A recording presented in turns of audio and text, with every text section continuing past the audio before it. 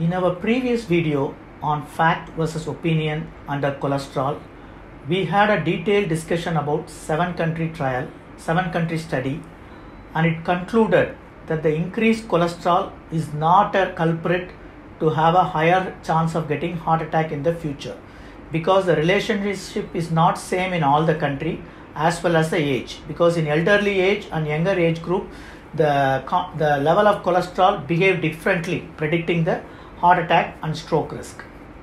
Now, during this 1960s, where the initial study was published, until 2020, we are still holding on to this cholesterol theory, and all the protocols or the guideline which recommend saturated fatty acid and to reduce cholesterol are still present. So there is no reason for us to hold on to this still. In fact, that evidence was against cholesterol. But another surprising finding is, even during that period where the main focus of cholesterol is based on that 7-country study, there was another trial called Minnesota experimental trial, Minnesota coronary experiment. This Minnesota coronary experiment was done during the same period of 7-country study, but the data was not published and it been shelved, and no one really know why it was not published until it was reinvented again and got published in the British Medical Journal in 2016. Now, what does that study shows? This Minnesota clinical experiment actually is a double-blinded randomized controlled trial. Now, this specifically saying randomized trial is very important, because the randomized trial are more specific to the conclusion when compared to the prospective epidemiological trial. The previous trials are all prospective trials. There is no control group, but in the randomized control trial, it's a control study. It means you have two groups. One, you do the intervention, another group you don't do the intervention, and whatever the benefit should be only in the group which we do intervention, where the other group should not show any benefit. So it is easy to find and can have a conclusion. So here the same hypothesis is placed forward. If you have a high saturated fatty acid in your diet, you are going to have high cholesterol level in your blood, and if you have a high cholesterol in your blood, you are going to have a higher chances of death because of heart disease. It's very simple. Now, in this trial, there are more than 9,000 people followed up to more than a year, and the trial was done between 1960s and 73. Now, the result came. What they did is, in the randomized trial, they replaced the saturated fatty acid with plant-based or vegetable oil, which is rich in linoleic acid. So one group of people were actually taking the high saturated diet, which they know it's going to cause heart disease, and the other group, the saturated fat has been replaced by plant-based diet, which is a linoleic acid rich in vegetable oil. Now, as it is predicted, they got the first half of the study right, because when you replace the saturated fat with vegetable oil, there is a reduction in cholesterol level. Very good. Now the first half is right. Now they didn't get the second half wrong, right, because when there is a reduction in cholesterol level, it is been assumed there is going to be a less death in that group. But in fact, it came out in the contrary. There is an increased death in the group where there is low cholesterol when compared to the people with high cholesterol. This was a very surprising finding, right against the concept of high cholesterol causing death. Now, why it is so? Now, the reason is, when they did the analysis, they found out in younger age group there may be a correlation between cholesterol, but we have to be very careful. At that time of doing the trial, we don't know about the other factor or other risk factor which causes heart disease. So it can be smoking, it can be obesity, it can be hypertension present along this group. So we don't know really. But in elderly group, the risk of death is high if you tend to have a low cholesterol level. So in fact, in the entire group when they did, for every 30 milligram per deciliter reduction in total cholesterol level, increase your risk of heart disease by 21%. It is contrary to what we believe.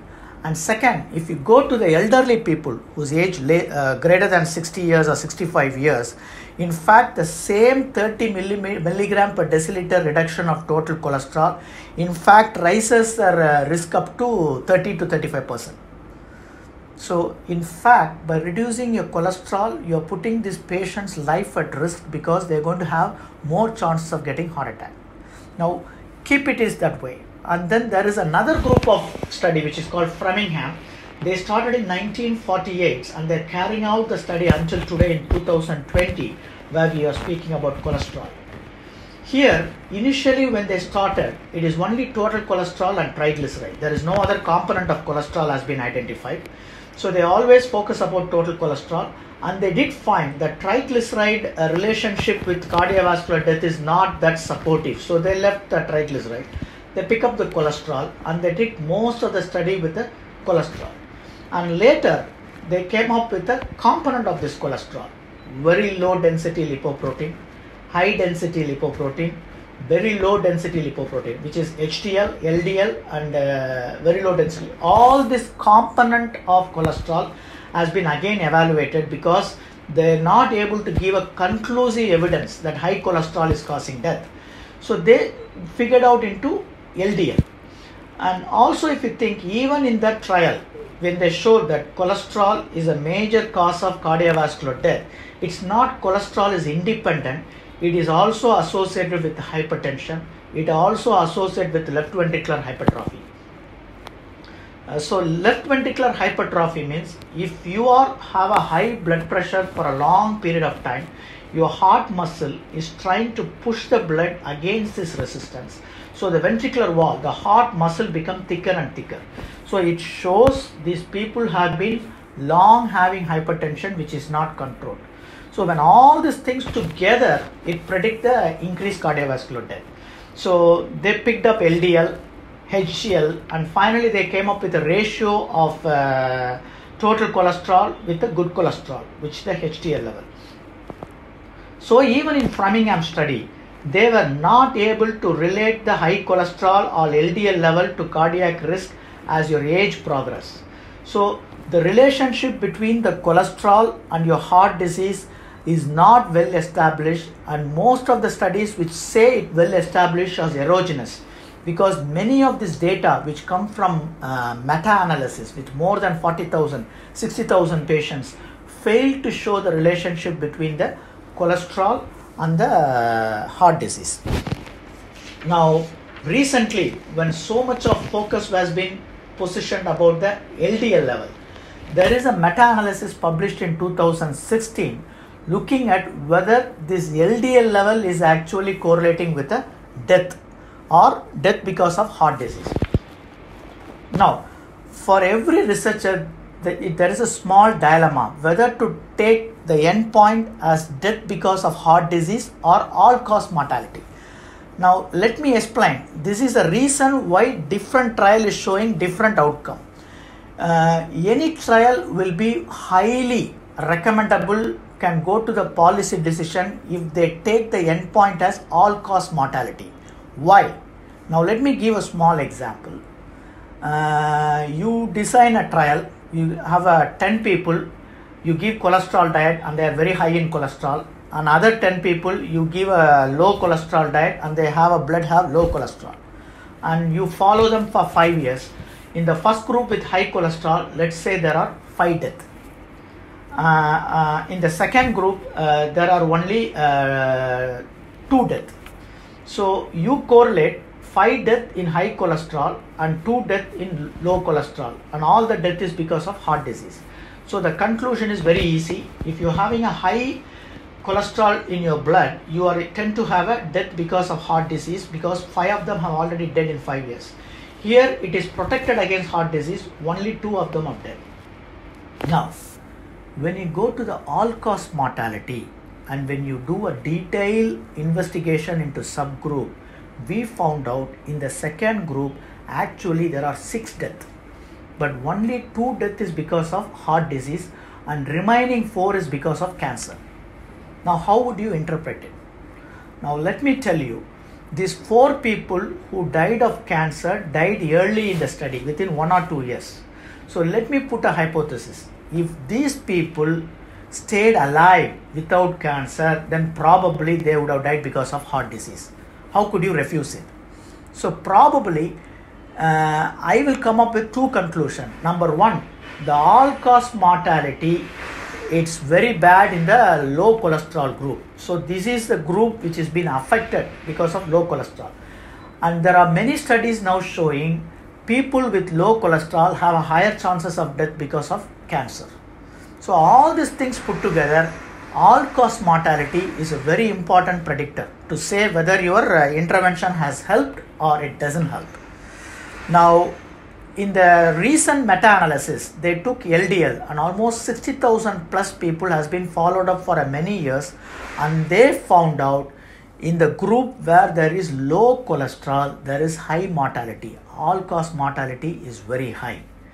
And if you go to the people, elderly people, then the risk of death even because of heart disease also is high. After all this discussion about cholesterol, let us put all these arguments and come with a conclusion. Now this conclusion is not my opinion. This is based on facts which has been already published in the peer-reviewed journals. So whatever the conclusion we are going to make is based upon the fact. It's not an expression of my own interest or my own opinion. Now, is it cholesterol, having a high cholesterol level in my blood is good or bad? As per the data available, if you are younger, having a high cholesterol level indeed seems to be a little bit bad and risk with cardiac disease. But remember, it is not the cholesterol alone. It is the presence of other comorbid illness. For example, if an obese person with central adiposity and a diabetic younger age group having a high cholesterol should be corrected. But if it is independently the person is having only high cholesterol, it is only showing healthy, it's not a disease to be controlled. So cholesterol when associated with other risk factor will accelerate your chance of getting heart disease in the future. But presence of high cholesterol in the blood independently cannot be considered as a risk factor. Now second, if you try to reduce cholesterol in the elderly group, because in elderly group many trials, whether it's of total cholesterol or LDL, all have shown these elderly people should have a high cholesterol in their body. High means it should not be extremely high, there is a median level. But putting them on drug or trying to reduce their intake of cholesterol and reducing the cholesterol level, in fact put them at higher risk of heart disease itself and also intracranial hemorrhage and predispose them to having a neurovascular disease like dementia and Alzheimer's disease. So basically the cholesterol theory has been busted, even the data which is available with the medical community. But they are not expressing it and they are not ready to change the guideline due to reason which is unknown. And meta-analysis after meta-analysis also shown there is no relationship between high cholesterol and cardiovascular death. In fact, the LDL, which is the LDL, or we call it as a bad cholesterol, which everyone is so afraid that I'm having a high LDL, I need to reduce it by medications or controlling my diet, have not shown related to heart disease in the future. In fact, a recent meta-analysis on LDL published in 2016 has clearly shown every 30 milligram per deciliter of LDL you are reducing, you are increasing your chance of risk of heart disease by 20%, any age group. At the same time, if you are an elderly age group with more than 65 years, and then if you are trying to reduce your LDL about 30 millimeter per deciliter, you are increasing your risk of death because of cardiac disease almost by 30%. So as a conclusion, I want to conclude cholesterol theory that cholesterol causes heart disease is a myth and people should be wary about it. And it is also the medical community is holding on to something which they should let it go. The cholesterol theory seems to be attractive in 1960s and earlier 70s where guidelines are made. But now in 2020, there are enough data available and published. This should not be pursued further. Thank you.